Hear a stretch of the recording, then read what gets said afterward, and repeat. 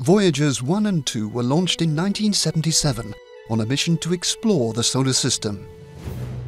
The original aim was to concentrate on Jupiter and Saturn, but such was the success of the mission that the spacecraft soon moved on to the two outermost giant planets, Uranus and Neptune.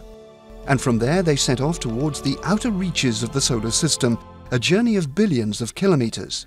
The spacecraft on separate flight paths are identical. Each carries a time capsule, a gold-plated disc containing a raft of images and sounds of life on Earth, in case of a chance encounter with extraterrestrials. Hello from the children of planet Earth.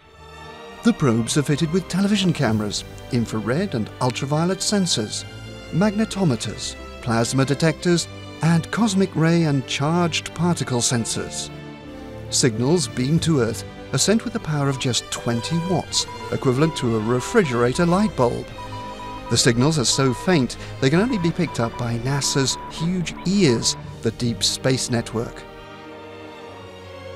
In 2012, Voyager 1, traveling north, became the first spacecraft to leave the solar system when it passed outside the heliosphere, a bubble-like region that extends about 13 billion kilometers beyond all the planets.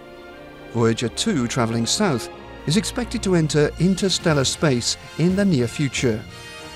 Neither is expected to come into contact with another star for over 40,000 years.